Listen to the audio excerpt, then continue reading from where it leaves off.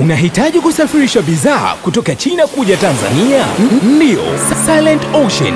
Sasa safirisha bidhaa kwa kasi ya 5G, yani haraka na uhakika zaidi. Yes, ni Silent Ocean. Kwa majina naitwa Matisho Kagoma. Ni mwanafunzi wa Chuo cha Usafirishaji N.I.T mwaka wa 4. Nachukua shahada ya magari, yani bachelor in automobile engineering. Kwa hiyo niko mwaka 4 na Mungu akijalia nitategemea mwaka huu ndo nimalize. Shughuli za magari rasmi kabisa imeanza kuzidisha mwaka 2009. Kwa sababu ile foundation ya elimu yangu nimeanza shule za tech. Nimesoma cha tech mwaka 2006 mpaka 2009. Baada ya pale nikafanya kwenye kampuni moja inaitwa N.I.T Engineering. Nikawa pale kama engineer nafanya service ya engineers. Kwa nifanya pale nikafanya pale mwaka mmoja. Baada ya hapo nilikuwa nimeacha nikaanza kufanya shughuli zangu zingine mtaani. Ni kazi ambazo labda uliambiwa na wazazi uzifanye, ama ni wewe tu ulikuwa unapenda mambo mazima ya magari, ama ilikuwaje, ilitokeaje labda? Yaani mwanzo kipindi na nimemaliza form 4 nikachagua shule za tech pale. Kipindi nakuja nasema kama automotive course. Sasa sikuelewa ni kitu gani. Kipindi nasema chuo nikaanza kufanya magari. Kwa nikaanza kupenda kasoma hivi kama kwa mwisho mwaka 3 nikapenda zaidi baada ya kuja ile mfumo wa magari ya kisasa. Kwa Japani mmoja alikuwa anatufundisha pale magari ya electronics, akawa anaelezea mambo ya electronics, electronics, electronics. Kwa hiyo nikafurahi kasema kumbe inawezekana. Kwa hiyo mimi nikawa napenda sana magari ambayo ni ya umeme. Kwa hiyo mambo yangu ndio nikiangalia kule mtandao nafanyaje, nasoma magari ya kuhusu umeme sana. Niwe kama nina specify kwa pande magari ya umeme sana, nilikuwa napenda sana hicho kitu. Wabunifu kila siku wamekuwa wakitengeneza magari mapya, lakini licha ya kutengenezwa kwa magari mapya, pia kumekuwa na changamoto juu ya magari haya. Pengine aidha gari linapopata tatizo, swala zima la kufanywa marekebisho na utengenezaji wake. Kwenu nyinyi ambao watu mnaojihusisha na magari, pengine mnatatua vipi changamoto za namna hii? Cha kwanza labda watambue kwa mfano magari sasa hivi, kwa sababu tangu ile historia ya magari mwaka 1000 magari ya mwaka 1995 na kushuka chini yalikuwa na system inaitwa OBD1, maana yake on board diagnosis 1, ilikuwa generation ya umeme.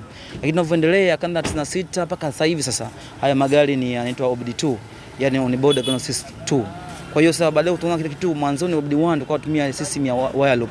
Sasa hivi tunatumia scanner au sim kama hizo unaweza kutumia ukafanya kutafuta tatizo lile. Lengo mazumuni kwamba ile mashine diagnosis machine inakusaidia wewe sasa fundi kujua tatizo la gari lipo wapi. Kwa sababu gari hii zote gari nyingi za umeme zimewekwa na mfumo wa kompyuta.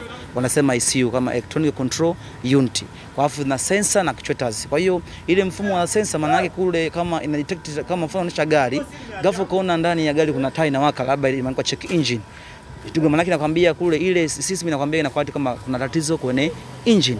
Kwa hiyo unataka kitu gani sasa? Yule ambao ni technician ya mashine ile ni scanner, anapokuja kuchomeka pale, anaangalia, akishaangalia anakutana kwa tatizo fulani. Baada hapo sasa, kwa sababu anakuwa amesoma engine management mfumo zote, kwa hiyo akishajua zile kuna anajua kwa fulani, anaenda sehemu ya husika baada ile swala la kubahatisha ikusudi mteja akutanao kwa swala nani ile gari liwe safi lisipo shida. Mara ulisema kwamba tatizo lilikuwa ni sensor ya oxygen, sasa hivi unaniambia bwana si ni mambo ya temperature. Mimi mbona sikuelewi? Sasa kumbe ile mashine sasa inakusaidia hicho kitu, na ndio maana sasa hii teknolojia ipo, sio kama ipo, isipokuwa inadili kuna makampuni makubwa, kwa mfano Baskeni ya wale wapo wale wa CMC, GF hizo wanazo. Lakini sasa sisi ambao uko chini sasa kuna innovations zingine zinafanya mbalimbali ambazo kama fundi kusaidia wewe kusudi usibahatishe na kukofishana na mteja. Na sio hivyo tu, hizi gari mtengenezwa na ajili ya kufanya system kuhalati wewe kama una tatizo. Kwa mfano magari ya nyuma sana ilikuwa system kama ikitokea temperature iko juu, huwezi kujua unataka gari tu unaendesha tu. Lakini sasa hivi gari hizi ikiwa temperature iko juu, gari inazimika yenyewe. Kwa hiyo moja ambayo inasaidia kusudi vitu hivi visiharibike. Ndio.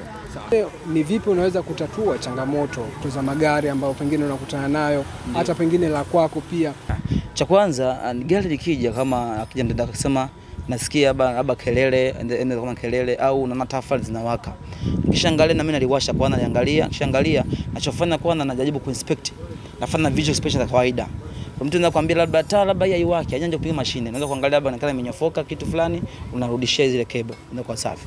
Lakini kingine ambacho mimi wanakuja kwangu, sio lazima kwamba niwafanyie diagnosis. Kuna vitu vingine hapo ushauri tu. Kuna vitu vingine hapo ushauri kwamba sasa hivi gari hili labda kwa mfano kwa system ya mvua sasa hivi, kama gari inaingia kwenye maji, unazimisha kwenda. Alafu unaenda kule imezima unaanza kuwasha. Hapana. Gari lingine ni maji bahati mbaya. Likiwa linaingia kuwaka. Hapo huwezi kutoka, zimisha usiwashe. Utafimta akutoe kule afu licheke. Utafanya hivyo gari maji itaanza kuingia nini kwenye zile chamber za combustion mwisho siku kwamba isiweze kufanya kuwaka ile gari, afu kwa sababu unapindisha connecting load ndani ya engine. Kwa hiyo ni hasara. Ndio. Ukiwa kama mwanafunzi pia, pengine kuna uhusiano gani baina ya matumizi ya teknolojia na utengenezaji wa magari? Hapa kuna vitu ambavyo kidogo teknolojia hii inayokuja ni kwamba kwa mfano tunajaribu mambo ya environmental pollution tunachoangalia. Tumekuja na teknolojia hii ya OBD2 au magari ya kisasa. Lengo mazumuni kuzuia ile emissions kupunguza. Ndio maana ukienda baadhi ya share unakuta imeandikwa N.I.T na lead, sawa? Kwamba ndakana mafuta ambayo yana lead maana ni mafuta yale hayana madini ya lead. Mafuta yana lead, kwamba mafuta yana lead, sawa, wamekana ni mazuri lakini kwamba hana hasara kwa nini? Kwa binadamu ajili ya ile emissions gases. Lakini lead ni mazuri kwa sababu inaongeza efficiency, lakini kumbe tatizo kama baada hapa ina madhara ndani ya binadamu. Zile flue gases ambazo ndo kuna carbon dioxide, carbon monoxide, nitrogen na vitu kama vile. Kwa hiyo kuna sisi na magari nyingi wameweka kitu kinaitwa EGR. EGR maana yake ni exhaust gases circulation, zimewekwa pale. Kingine ameweka ni catalytic converter. Yaani maana yake zile flue gases naziconvert into useful form kwamba size karibu. Ndio maana watu wengine asubuhi wanashangaa gari yangu inatoa maji lakini hawajui kitu gani, kwamba tunajaribu kupunguza zile emissions zile kitu kwamba isilete tabu. Na sio hivyo tu, ndio maana gari zingine wameweka oxygen sensor kuangalia kwamba ule wingi oxygen unatokaje na vitu kama vile. Kwa sababu kitokea pre combustion maana yake ile ulipigaje kwa hafifu ndio unapata zile emission gases ambazo zinakuwa madhara kwetu, masababisha mapafu. Huwezi kuona hivi lakini mwisho siku inaleta shida. Na sio hivyo, changamoto ilipo kwa mfano tunafanya service.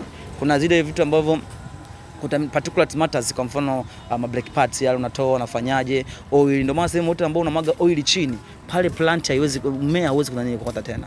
Kwa lazima tafute sehemu nzuri ambazo zinaweza conserve kwamba usiharibu mambo ya pollution either kwenye land au land au soil au au air pollution, tusiharibu. Ndio vitu kama hivyo.